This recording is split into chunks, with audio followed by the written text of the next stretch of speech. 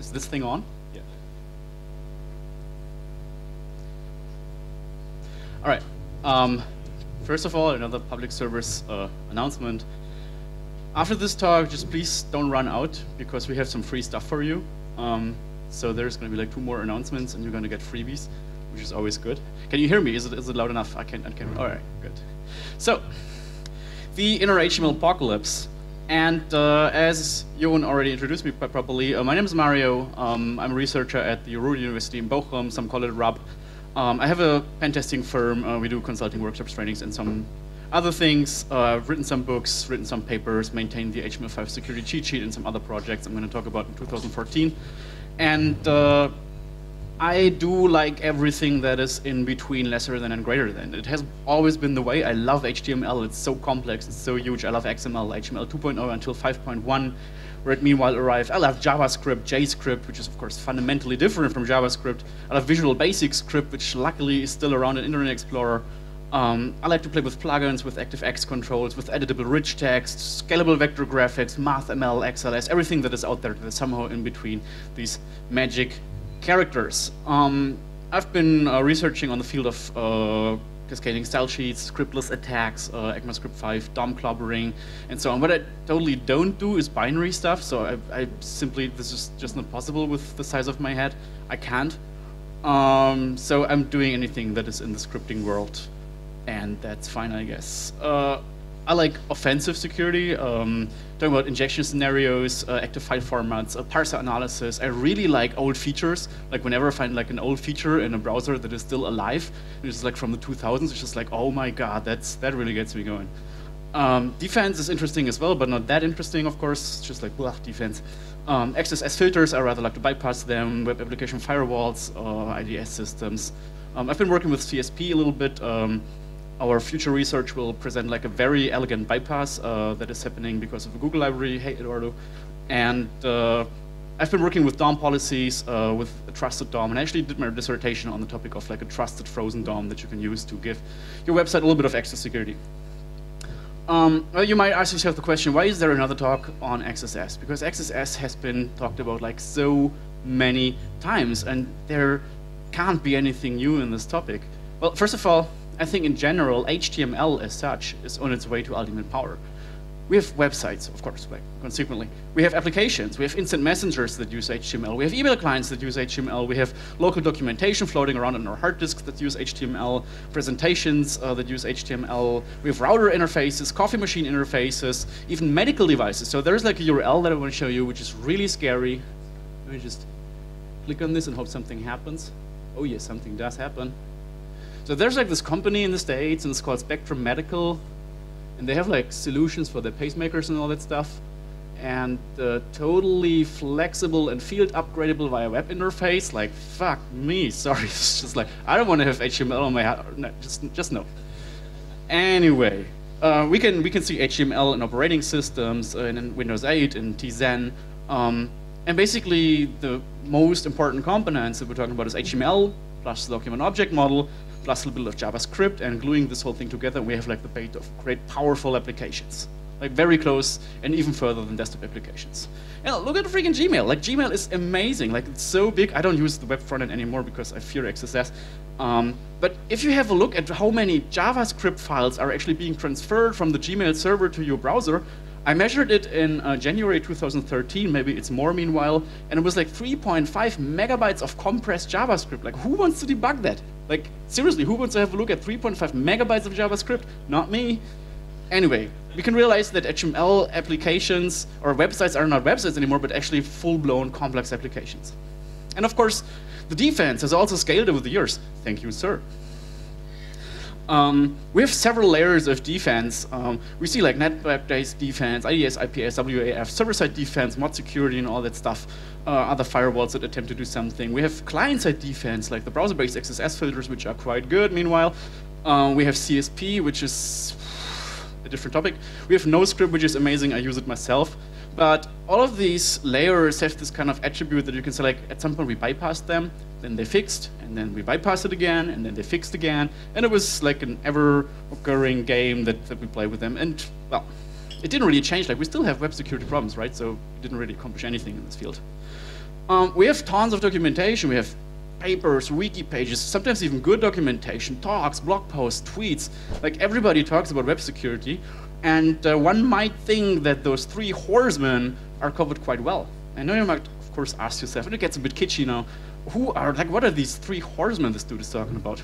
Well, I came to realizing when I had a religious moment that cross-site scripting in its three kinds is very close to the horsemen of the apocalypse. So we have reflected XSS.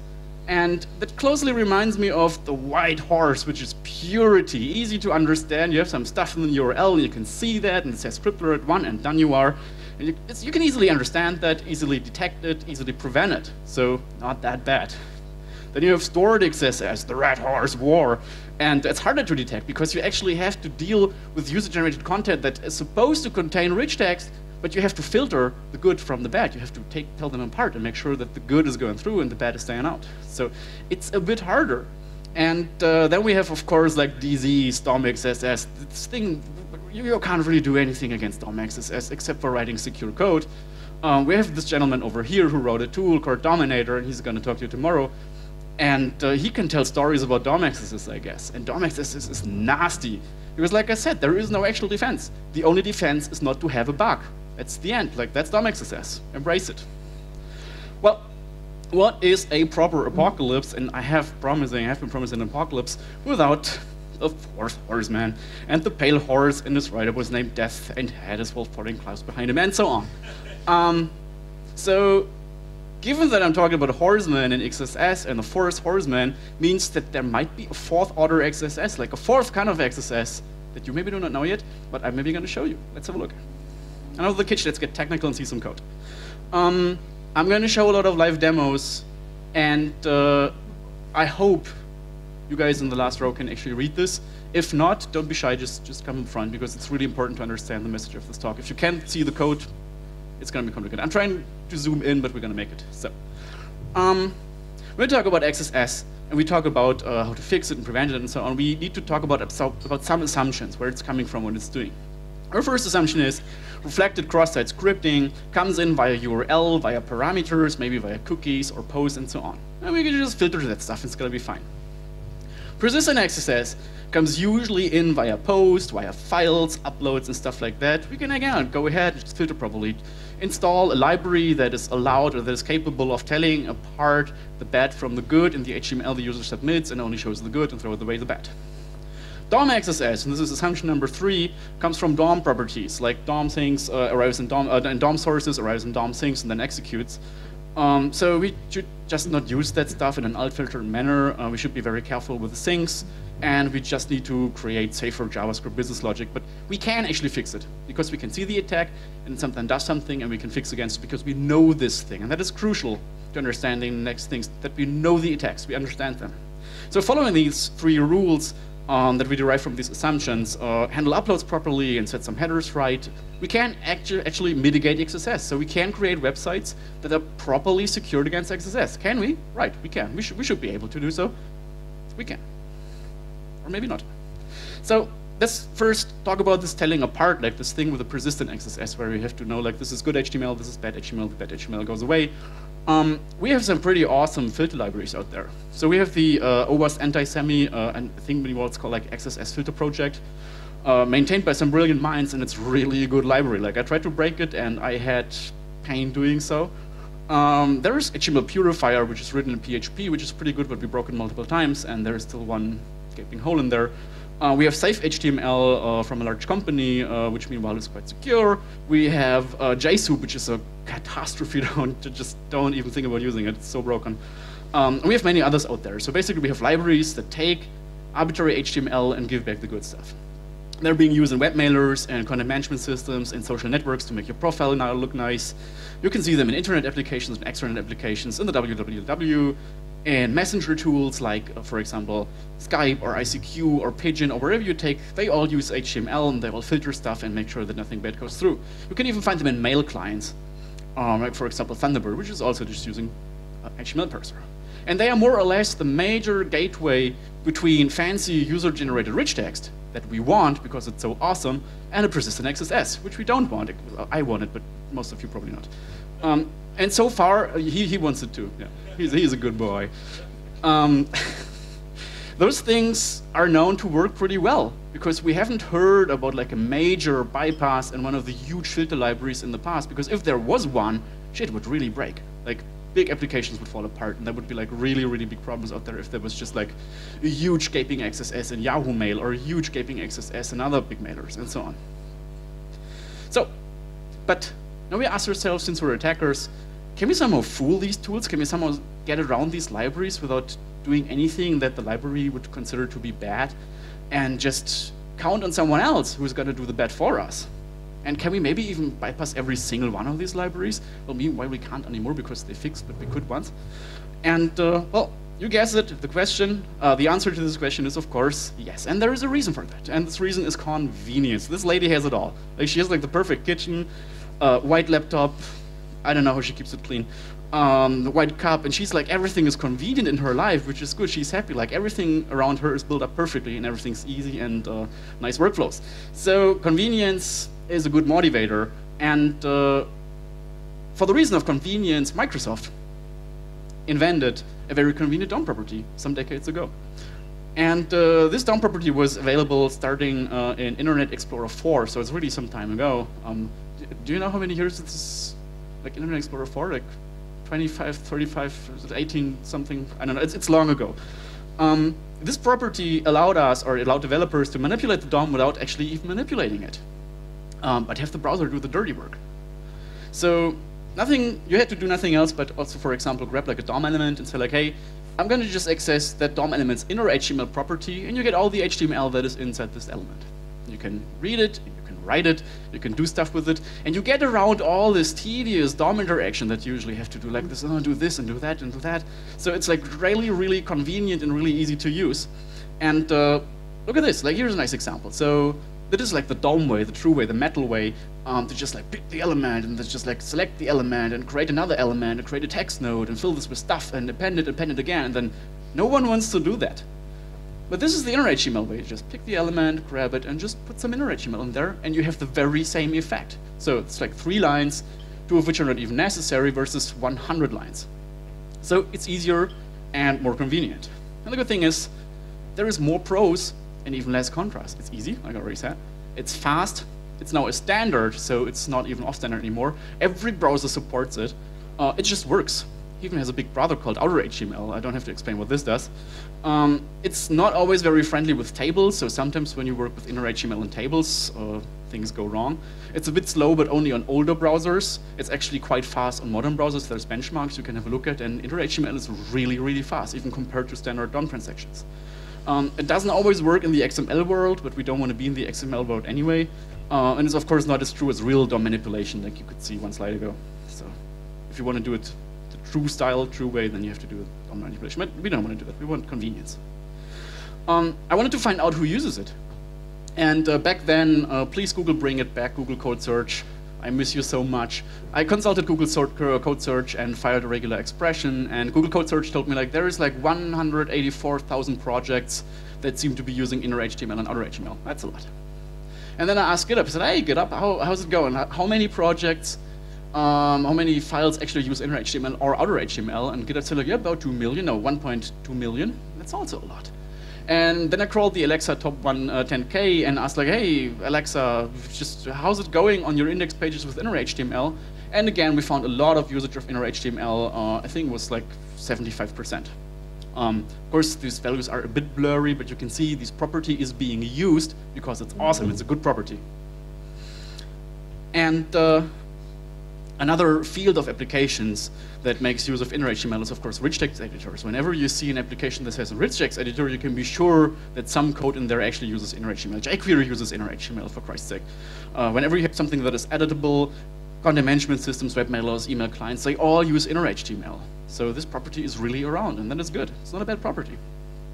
Now, there must be some kind of problem with this, right? I'm not going to finish the talk and say, okay, that's it. Let's go home. That was an awesome event. There is, of course, a problem with this. And we, again, need to work with some assumptions. And we need to assume that, or first we would like to assume that what we pump in there, like what we assign to inner HTML, is in result the same that goes out. So if we put, for example, something interesting in there, then we expect that the same thing is coming out. Which is, of course, not the case. It can't be the case. Because inner HTML works in a way that the browser has to fix stuff for you. If you're a developer and you, for example, submit incomplete markup and assign it to an inner HTML property, then the browser has to fix the markup for you to correct your mistakes and doesn't destroy the structure of the DOM tree. So the browser has to change things when assigning and when reading from inner HTML to make sure that things don't break. And that is quite good. It's good for performance. It's good to fight off sloppy developers. And it's just making sure that there's no illegal markup that can arrive in an otherwise sane DOM tree. And that is actually what the browser is supposed to do. So. And to be able to test this easily, we created a little test suite. And this test suite has been available outside for quite some time. And in this test suite, you can just have a look at some examples. And now I really need to sit down because I just got to write some stuff. Let's take, for instance, one of my favorite browsers, which is IE8. I don't know, I'm not sure why everybody hates on IE8. So here's our tool. And the tool is quite simple because everything that it does, it has a text area here, and then it takes the value of the text area, maps it as the inner HTML of like just a standard div, and then reads out the inner HTML of that standard div, and maps it into yet another test area so we can find out what happened to it. So let's go ahead and write some HTML. So we just start with S000, and then close the thing. Everything's fine. So here we have a lowercase s, 3 zeros. We close the whole thing because we're nice. And wait, here's a change. Something is different here because we see an uppercase s. So we type a lowercase s, but here we see an uppercase s. So the browser transforms it from lowercase into uppercase. Not that bad. We can live with that. And that's even reasonable because back then when HTML4 was around, element names were supposed to be uppercase. So fair enough. And now we're a little bit sloppy and just remove the closing s. And we can see nothing changes down here. So IE and every other browser adds the closing s for us because it realized like, hey, you didn't close that thing, and if I take it and map it to an element and actually break the structure, so I'm just gonna close it for you. And it's like, oh, thanks IE, that's nice, that's cool. So we can even go like here and add this, no changes, and like this, no changes, and like this, no changes. Oh, there is a change. All of a sudden we have like a closing B. But well, browsers do that. But you can see the browser fixes stuff for us to make sure that things don't get messed up by faulty assignments to inner HTML. Oh, that's maybe another nice example. For example, if you go here and say like div, and then you say like class, and you have like an empty class, 1, 2, 3, and you can see you have the div, and the browser is closing it for us, but it just omits the class because the class is empty anyway, and to save some money and some performance, the browser decides to, come on, let's not give it to the render engine, let's just throw it away because we don't need it anyway, it's empty. Fair enough. So we write then something in here, so like foo, and all of a sudden it appears. And well, there's something interesting here. So we have like double quotes here and no double quotes. Anyway, let's just ignore this. So we can do funny stuff with comments, and this is actually like, I think we have enough time to do so. We can do funny things with comments. Just go ahead, for example, do like this, and then we close this thing, and A and then B. And the comment appears. This is like an older browser, so we take like a newer browser, like for example recent Firefox, try the same thing, zoom it in a little bit. Then we can again see, okay, we have the A and the B, and there's the comment in the middle, and we have like 2 dashes here. But Firefox says like, 2 dashes, I don't know, dude, I just gotta give you 4 dashes. Okay, 4 dashes? Let's give it a 3rd one, still 4. Let's give it a 4th one. Okay, that makes sense. Let's give it the 5th one. Oh, there's 5, 6, 7. Okay, now it starts making sense. Let's go back. 6, 5, 4. 3 ends up as 4. 2 ends up as 4. 1 ends up as 5. None ends up as 4. And that makes sense. That makes perfect sense. Because if we have a look at how HTML comments are being constructed, it's just like the lesser than, the exclamation mark, minus, minus, or dash, dash, then something that is commented out, and then again, dash, dash, and greater than. So if I have none at all, then the browser assumes that there is a comment and automatically adds the 2 dashes twice. Like dash, dash for the beginning comment and dash, dash for the ending comment. If I add 1, then the browser assumes, all right, this is going to be a comment, and there is like a commented dash. So it gives us 5, like 2 here, then the dash that we actually commented out, and then 2 here. And then we have like 2 again, so the browser assumes like, yeah, what you really meant was something else, because you really meant this, like an actual empty comment, and so on. It kind of makes sense, like we can follow this thinking. So but you can see even with the simple things you can do funny tricks and impress your neighbors. Now the question is, well, does that actually have to do with security again? Because we have to at some point arrive at a state where we can say, like, yeah, this is some kind of a security problem here. So we have to do some history lessons for that. Back in 2006, a fellow Japanese desk worker noticed a strange thing, magical, like really magical. So this dude was actually working on some HTML and creating like beautiful HTML with forms and everything and writing stuff in this form, and it was a good day. Like he just finished the form and then he said like, hey, I'm gonna send this form to the printer and just print it out. And he went to the printer and they took the form and he was like, oh no, no, no, no, because something was broken.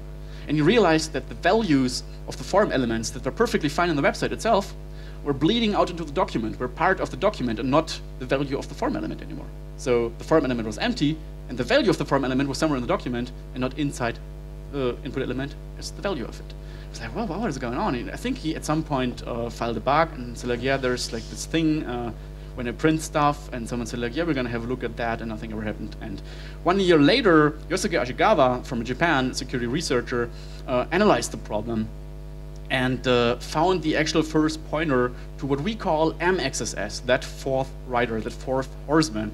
And we call it mutation XSS because stuff mutates. Now let's have a look. This actually doesn't work on modern browsers anymore, which is good. Took us a while to get it fixed, but meanwhile it is fixed. It actually was fixed this year. And I have an old version of IE8 here, and no, I'm not a victim of and so on.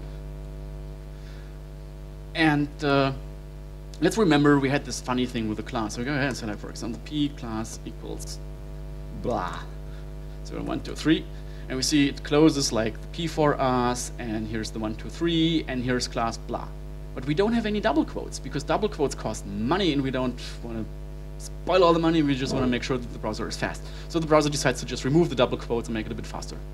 We're like, okay, if there is no double quotes, then theoretically we can break out of this thing with like just a simple space, right? We just go ahead and say like, whoops, and the double quotes are coming back. And the space is gone again. Double quotes are gone. Yeah, the space here, and the double quotes are back. Okay, that's interesting. So maybe there's another vector. Maybe you just use single quotes. Just like, single quotes. And the double quotes are back.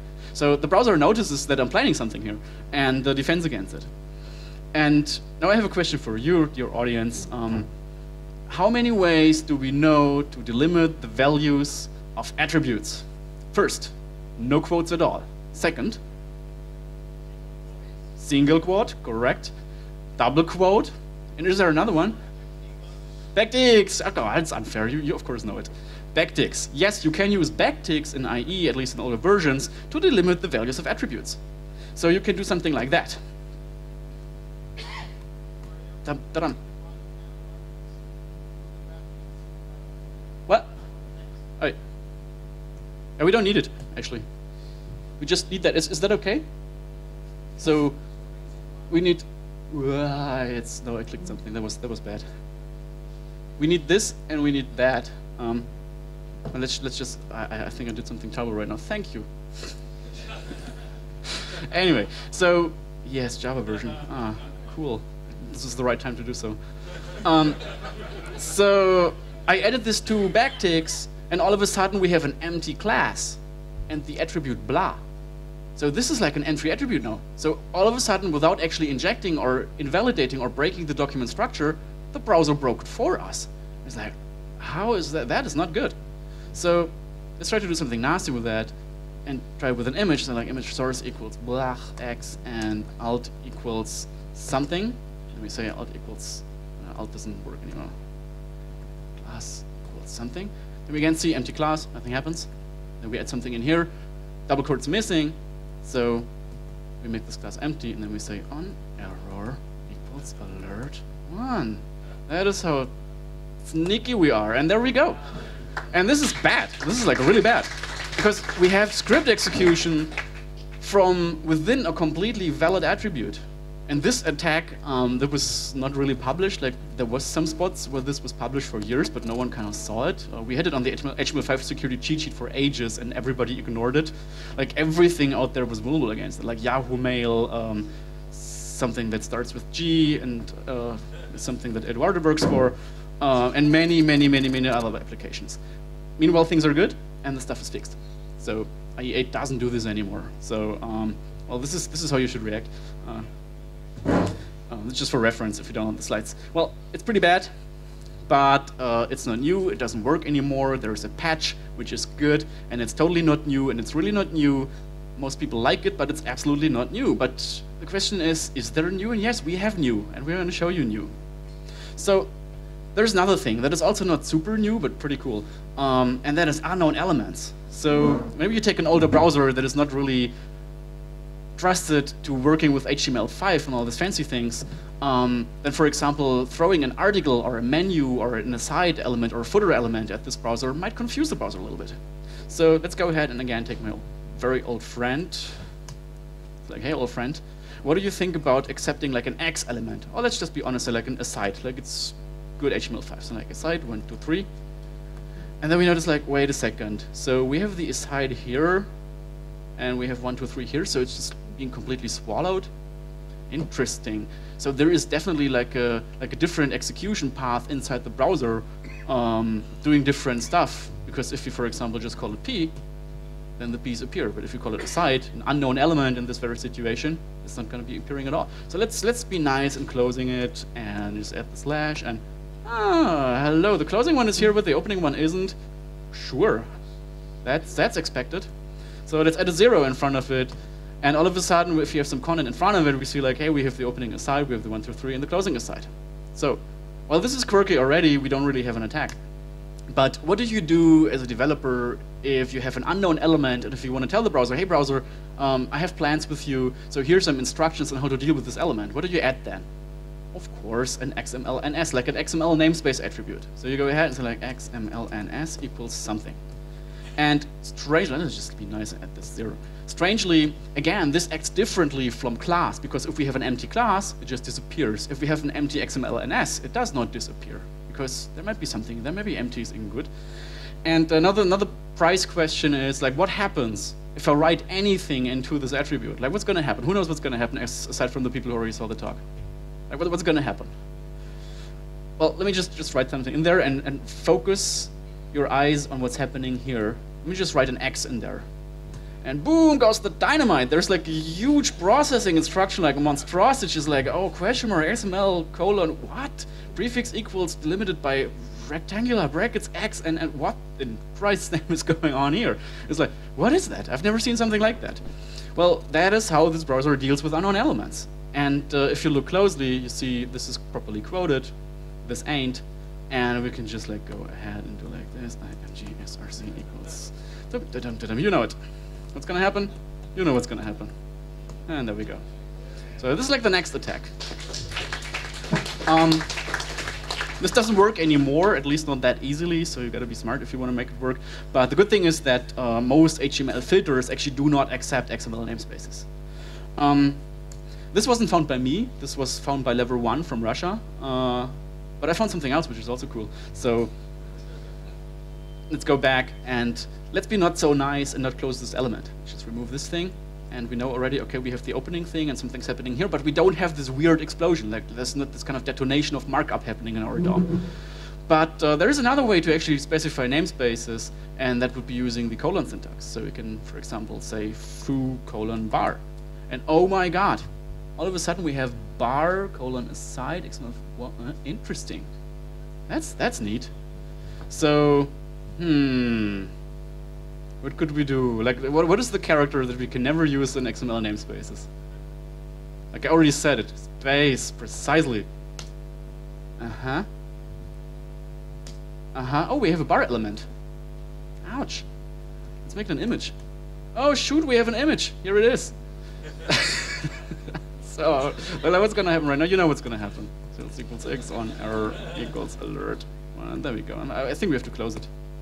So, what's going on here? I think I mistyped somehow. Oh no, I think I missed the alert. There we go. Took some time. Slow internet.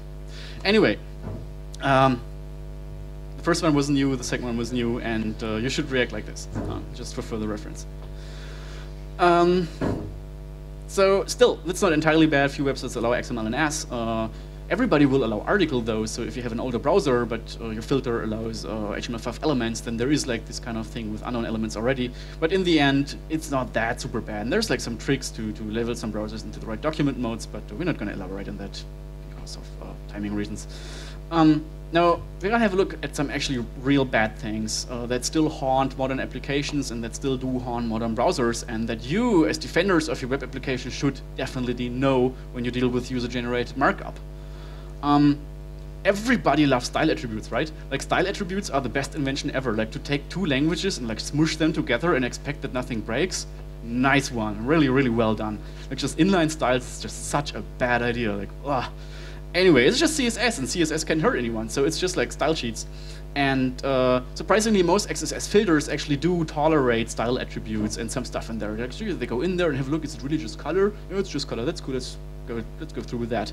But you have to really watch the content closely, because many filters do accept things that do very surprising things. Like, we know from the past that there's like CSS expressions that hurt. We know that, we can file that away. We know that there's like HTML components, scriptlets, and all these things, but we can file that away. That doesn't really work anymore in text. We can do nasty stuff with absolute positioning and just overlap buttons with our own buttons. Well, that happens. Negative margins, negative borders, works in every browser, overlapping everything, even breaking the position relative sandbox. Anyway. But there is something with style attributes that is really, really, really bad, and it's affecting IE versions, it's affecting Firefox. The modern version is not anymore, and even IE is very, very close to fixing this in the modern document modes. In the older document modes, it still hurts a bit. But there is progress, and this is pretty bad. Let's have our find ourselves a look. So,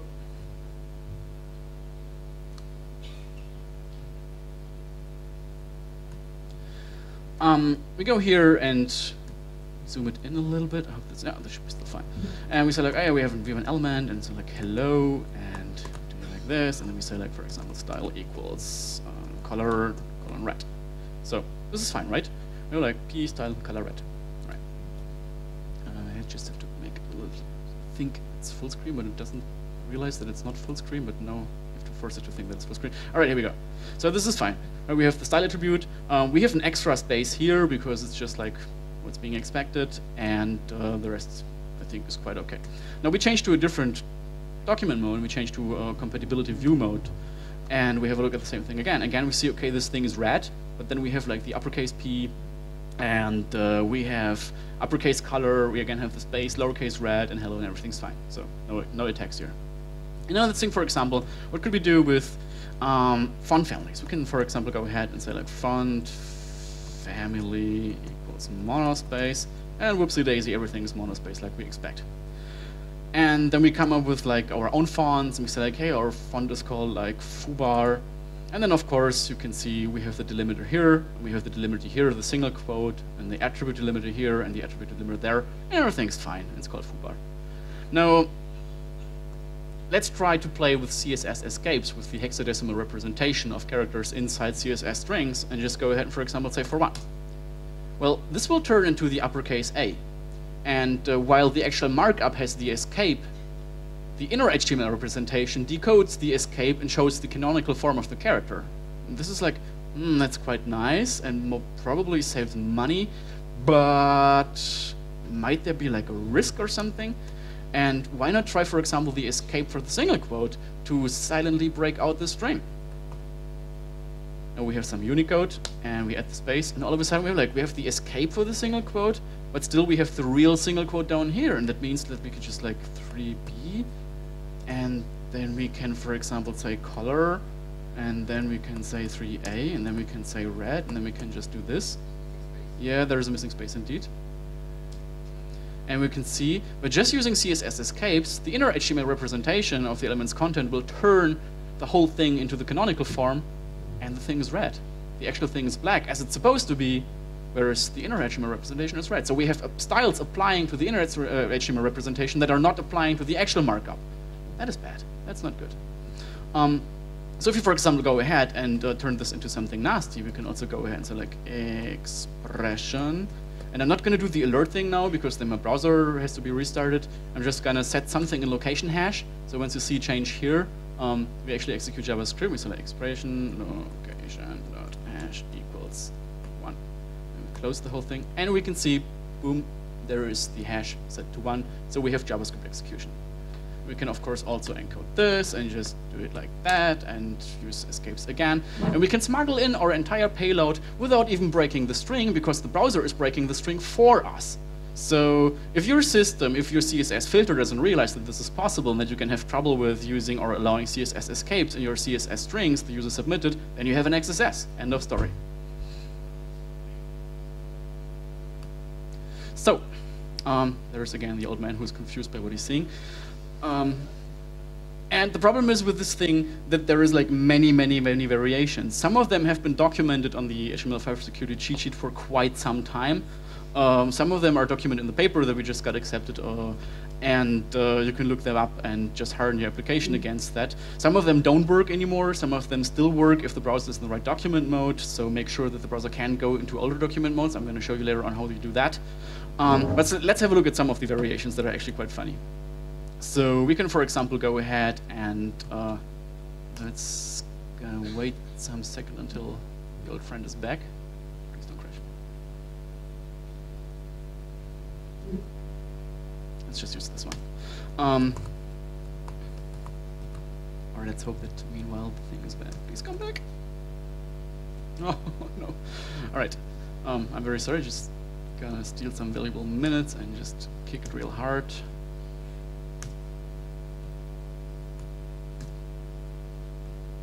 All right, there we are. Right. So let's, for example, go ahead and just say p style, and again font family, and then again we have this thing and foo bar.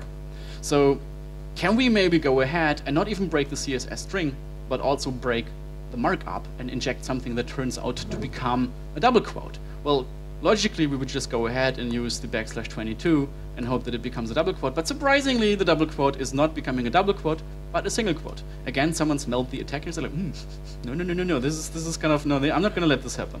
So good for us, because we can rely on only the \27 to be malicious. We can also use some padding and so on, and keep padding and pad. Ah, there we go. Enough for the padding. So this is one trick. And I was kind of obsessed with the idea of being that nasty that I can actually break the markup structure by using CSS escapes inside a CSS string, which is just like reaching through 4 layers, and then there's like a hand coming out of the toilet and grabbing for you, just being really bad. I'm sorry for this picture. So I was trying to trick with the string and doing stuff with the actual property value, until in a fever dream it came to me that I could also play with the property name. And I went on and tried and used like a backslash, and then use like the 22, and oh my god, we have the double quote. So we broke out the markup with like a CSS escape, and now we can start over and do nasty. So let's just like 3 E to close the whole thing, and then 3 C to open a new one, IMG, and then the space, and SRC equals, now we can't use equals for obvious reasons, so we have to go 3D, and then we say like X, and then we do another space, and then we do on error, and then again 3D, and then oh, this we can't do, alert, and then we use the parentheses, and we have to encode it too, and then another space, and then we do this, and ultimately we do that, and we have the alert, gentlemen and ladies. So this is just madness, but this is not really affecting too many web applications, because usually you cannot just tamper with the property name. Like there's some sort of validator in your code that says like, oh no, this kind of property name I'm not going to accept. So not that big of a problem. There was some other funny thing that I also found to be not really exploitable in the wild, but just interesting. So there's some properties where you know that they might cause damage, like font family, for example. And there's some other properties where you would never think that they cause any damage. So if you go ahead and, for example, say like color, and then you say like color red, then this happens. And this is quite interesting, because you realize all of a sudden that you have like this quoted string here, and the quotes are being removed. They're just entirely gone. So you could, for example, go ahead and say like expression, and let's do the octation thing again. Close the whole thing, and close it here, and surprisingly, nothing happens. So the browser realizes that this string is an invalid color and says like, nah, that's not a color. That's no, just don't even try. And there is another property that I really like, and I found it with just simple fuzzing, because otherwise you just don't kind of run into these things. I actually systematically try to find out which properties have this effect and do this. And it was something that I never expected to be evil, and this BORDER minus width. So we have border width, and I'm not sure why it doesn't work right now.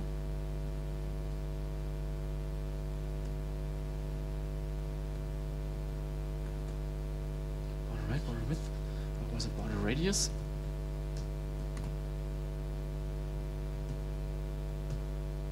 No, it wasn't the one. But there was another one. There were, for example, hello, and there was filter. And you can see even filter just removes single quotes.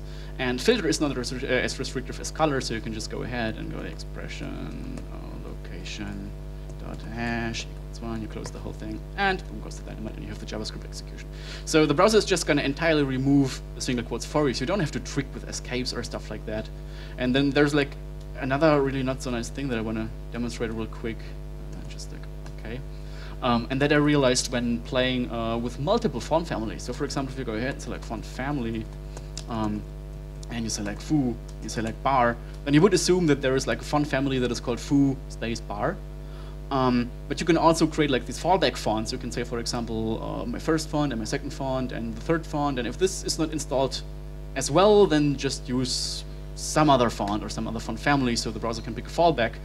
And interestingly, in this ancient mode, IE is very generous with us as developers, because once we use a comma, the browser assumes that this is multiple fonts and just removes the quotes for us. Again, so we have font family with a comma, the quotes are disappearing, as you can see here. Then we remove the comma again, and the quotes are there again. So again, you can of course go ahead and just look your expression magic in here, and then you have another XSS. But again, this is something that I haven't seen in the wild, so it's not really that bad compared to the other things that we actually can defend against. So, there's other possibilities you can work with. Chrome, for example, messed up heavily with text area. I think Eduardo found this, right? Eduardo, you still here? You found the text area bug, right, in Chrome? I think it was Chrome 12. I saw your ticket. It was you. Firefox screwed up with SVG like majorly, and you could do like this, like SVG in style, and then use entities inside there and create like HTML strings from entities. That was bad, but they fixed it. There was some problems with listings, and the biggest problems you can actually still find in all modern browsers. Once your page goes text XHTML, never go text XHTML unless you have to, because this is opening a can of worms. You don't want to be there. Rather deal with all the HTML5 stuff, but never go XHTML. It's really, really bad for you. Everything that is inside C data will be decoded. This is the same, for example, with inline SVG. If you can't get your fingers off inline SVG for your website, just don't use it. Same with MathML. It's not mature yet. I mean, Chrome even removed it for quite some time. I think for the CanSec West, they just removed it, right? Because it was so crashy. Well, the question is, who is actually affected by these problems? Aside from the vendors that we reported to, most of the existing HTML filters and sanitizers, HTML Purifier was heavily affected. I think they had like 6 patches all over the place. JSoup, we didn't even report to those guys. This thing is too broken. They are affected. Antisemi was affected, but fixed it. HTML Lord is completely affected. Google Kaha was affected, but they fixed it after I spoke with Jasphere. Most, if not all, of the rich text editors that we tested were affected by these problems. Most of the existing web mailers are affected by this, like Roundcube is affected by this, Yahoo Mail is affected by this, and many others. Some we reported to, but at some point it just got too much with all the reports. We hope that the paper is going to fix something. But the bottom line is that basically anything that obeys standards and doesn't know about the specific problem is or might be affected if some countermeasures are not in place. Here's HTML Purifier being affected, and here is Google Kaha being affected back then, but they fixed it. You can see the stuff is coming through with the backticks. And here's the HTML lot demo that also looks quite it's affected, but you can realize here that it's like double encoded entities, and you might think like, if I just double encode all my stuff, I'm gonna be safe from these kinds of attacks. But of course you are not, because if you access inner HTML once, you'll be safe. But if then the application accesses inner HTML for a second time, then it's gonna keep decoding recursively, and then you have the same problem again. So you can have quadruple encoding and just access inner HTML 4 times, and then it's going to be canonical again. So for your health. Yeah, this is this usual reaction when I saw this kind of thing in trainings, and raises the question like how to protect, like what can we actually do?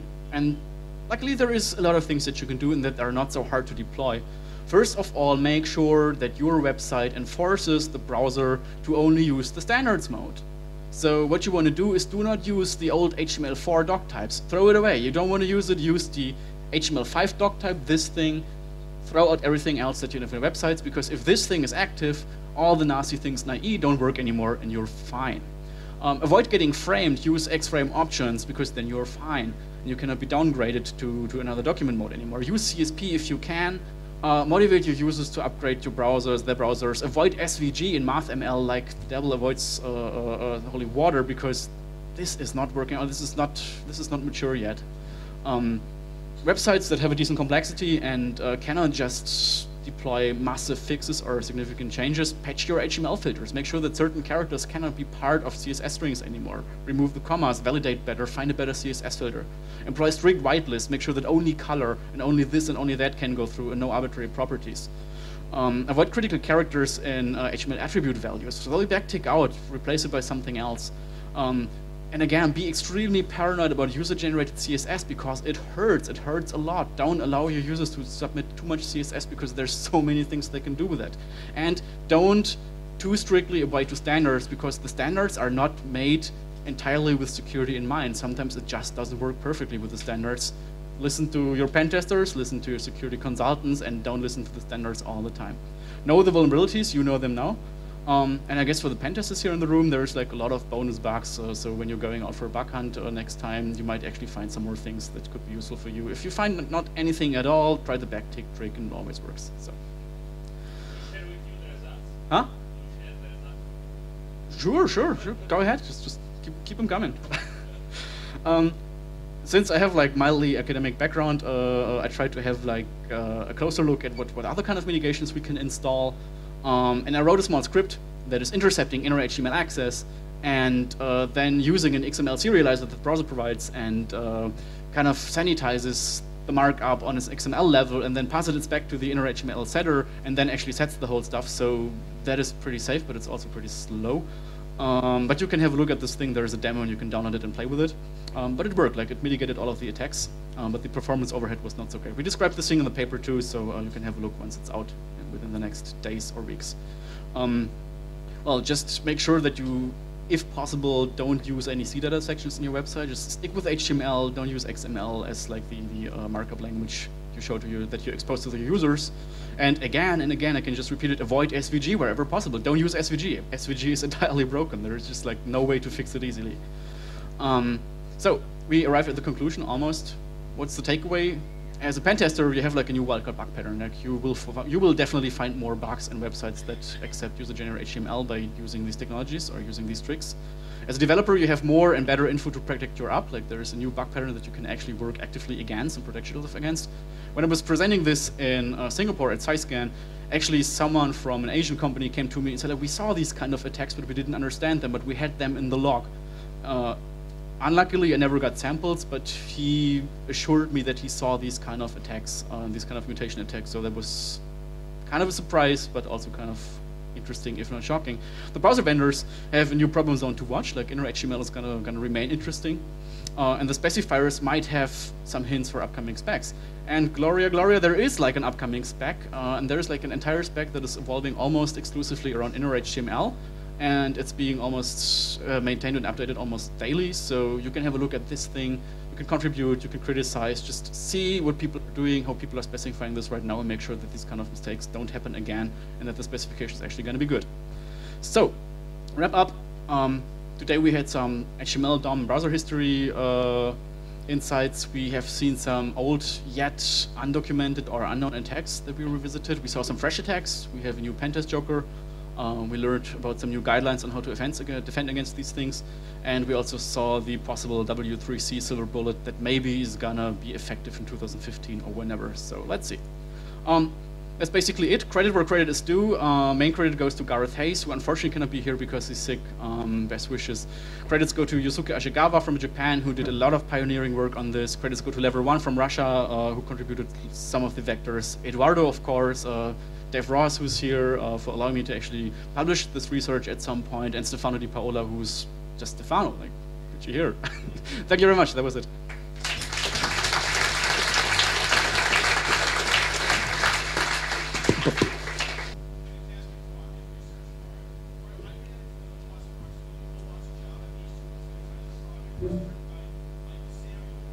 I know. We were in contact. You're actually immune to all this. Like, we were in contact. Like, after He's talking Munich. about the HTML sanitizer. Yeah. Yeah. Yeah. I rarely say this, but you did a great job. It's safe. Like, I couldn't find anything. So I hate saying this. My teeth actually actively hurt.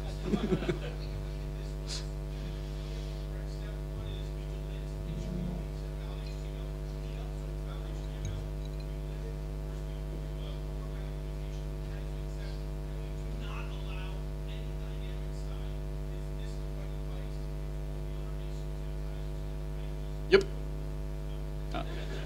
If you have a good style validator and you use actual style tags and not style attributes, then you can do many things because this doesn't decode. Only if you use style attributes, you're at risk, so avoid style attributes. Like I said, style attributes, everybody likes them. Thank you. It's not mine alone, like I said, so it's definitely shared research and shared credit. Okay, so before thanking the speaker once again and all the other speakers, I'd just like to mention that we do have a conference dinner tonight.